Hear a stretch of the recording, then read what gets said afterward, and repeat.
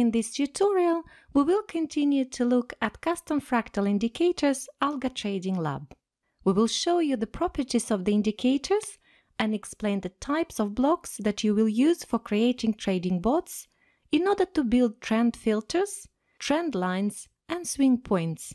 You will learn how to define support and resistance levels with our supply and demand indicator, how to program a double top, double bottom price pattern, and build fractals on any data. The full package of our proprietary indicators Algo Trading Lab with practical examples is free of charge for students of our course Algo Trading with TSLab for selected plans. You will find out the details on our website algotradinglabnet.teachable.com.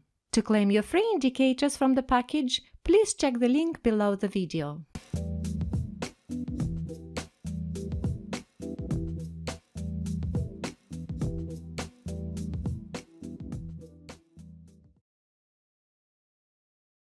Next is a fractal trend line. This is a very interesting block because you can make trend filters with it and apply it in various trend and/or counter-trend strategies.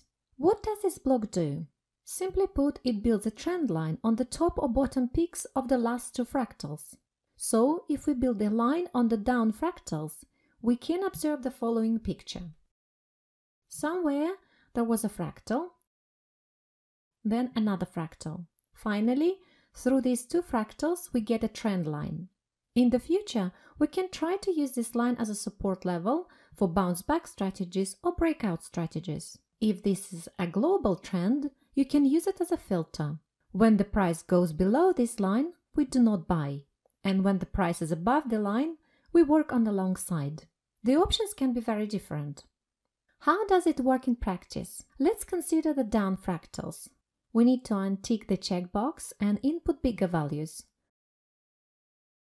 100 bars on the left and right to make it look more visible. Run. We see some strange lines, but only at first glance. Let's have a closer look at them now. Here we had the first fractal bottom, followed by the second fractal. And here, when the hundredths candle closed, a trend line was drawn through these two fractals. The price rebounded here once and then a second time, building a trend line. After the price broke through this trend line, the market went down. It worked perfectly well here. Let's look at another example. These lines can also be used to determine bullish or bearish markets. When we have this upward slope, it is obvious that our minimums are rising. But if the slope goes down, it shows us that the lows are falling as seen on the chart. We have a trend line built through these minimums. You can also draw conclusions from this. Accordingly, by increasing the size of the fractal, it is possible to identify larger trends. Here is an interesting situation. We had one fractal here, then the second one there. A trend line was drawn through these 2 points. As you can clearly see, the price has bounced off several times from our trend line. Here you can see a perfect example of the breakout. This block has very interesting functions to help you build and use cool strategies and filters.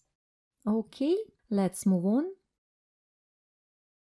Fractal Pro is a very interesting block. In previous cases, we have a rigid binding to the time of fractal formation. When using the fractal block, the binding to time is less. Now, what is Fractal Pro anyway? This is essentially the same fractal, but it is built by other fractals rather than by candles. It turns out to be a kind of hierarchy. For example, here we have the ordinary standard fractal of 5 candles. Somewhere else, there is another fractal of 5 candles. And another fractal here, here, and here. We will call fractals consisting of candles as fractals of the first order. A second order fractal is a fractal that is constructed from the usual first order fractals. In our example, this one is built from the 5 fractals of the first order, where the top of the central fractal is higher than the top of the neighboring fractals. This results in a second order fractal. There may be fractals of the third and fourth order. A third order fractal will look like this, and here we have fractals of the first order. Together, they are united by a second order fractal, which are located on the left and right, inside of which are smaller fractals of the first order. The third order fractal will combine the fractals of the second order. Accordingly, by setting this order of fractals, we can determine some serious swing points. Let's look at an example. Let's take 5 fractals on the left and on the right. For the search, we should designate the first order fractal. Run it and see what it looks like. We already see serious extreme points. For instance, here, the fractal has not yet formed, yet it has over here. It was rather quick. On this side, it had many fractals inside. Let's take the second order fractal. On the chart, we already see less second order fractals under this condition. The last fractal was here. Then the market grew for a long period of time without forming a new fractal. In practice, the Fractal Pro block can be used as a kind of filter. If the price is trading below a fractal of a specified order, then we are working on the short side. However, if the price goes up, such as here, it is not worth selling short until the price goes back under the line of this fractal. Here we have the same situation. We see that it wasn't worth selling short here either. In all the places where the price was above the fractal line, the long entries wouldn't be very successful. So we have a good filter which would work faster compared to filters using different average values, such as SMA.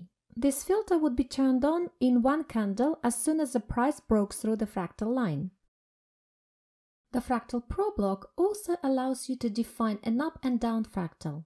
In addition, you can find the previous value. The depth from first to fourth order is added to the usual parameters of the fractal.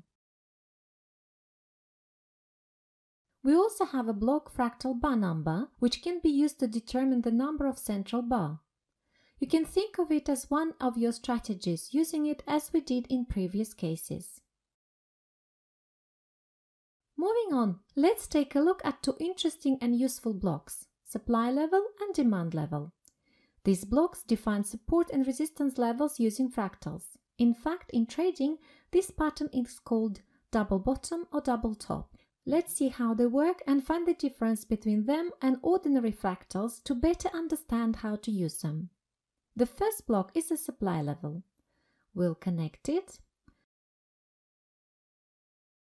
Here is a new parameter which will be referred to as offset. But what is its essence? What does the parameter do? I'm going to draw it first. In fact, the supply level block defines such a situation, that is the place where the price bounced off twice.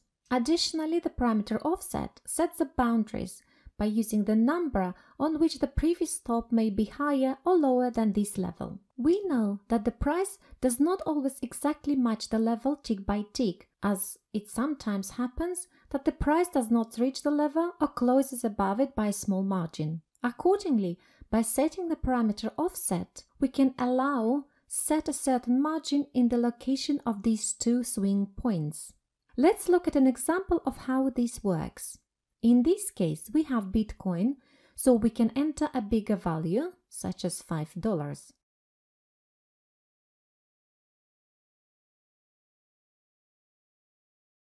To explain more, let's take another fractal block with the same parameters as for the supply level block.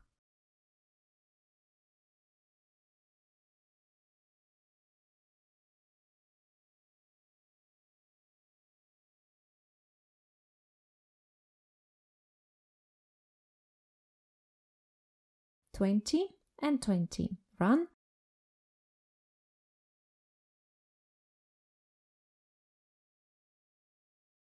We can now see the following situation on the chart. Know that when this fractal appeared, TSLab began to look back and search for a 20-candle fractal that it was found here. The difference between them is less than $5. Accordingly, the price came here twice and TSLab drew this level. Here we see that our condition didn't take place, therefore there was no new level. However, a new level of fractals appeared here. See, there was a fractal once, then a second, causing a new level to appear based on their highs. Earlier, I tried to describe similar levels of support and resistance through two classic fractals. We can now take one fractal with the current values and the second fractal with the previous values. We can then compare the differences of swing highs between them.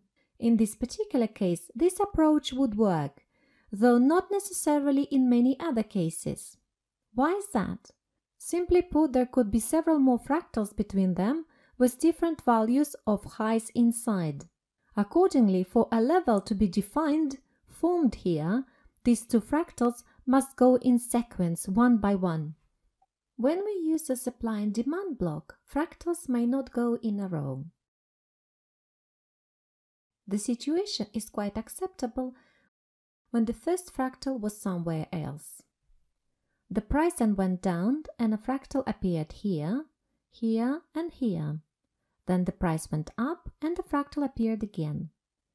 If the price between this point and that point of two fractals was right below, then this level was fixed here, and we can use it in our strategies. Our script will completely ignore everything that was below between these fractals. When we use conventional, classic fractals, this level is impossible to determine. Why? Let's consider the following example. We have one fractal here, the second here, and the third here. At the moment, when an up fractal with the same value forms, we cannot determine our level. We can only compare the values of the last fractal with the previous one. We still have one block left, Fractal Any Data. This is very similar to Fractal, except for the fact that this block also determines fractals by any data and is not limited by candles. Let's take the high block and build a fractal on it.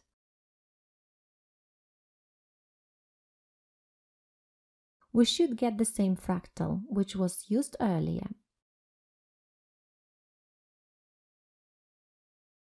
Indeed, we see the same on the chart here.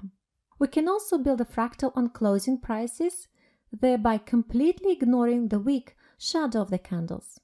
Finally, we see that the price went up, but the level was formed below by closing prices. We can also take any moving average and find the reversal points.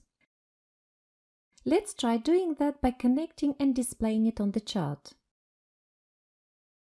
Let's take a longer period, set it to 100, and make the line thicker.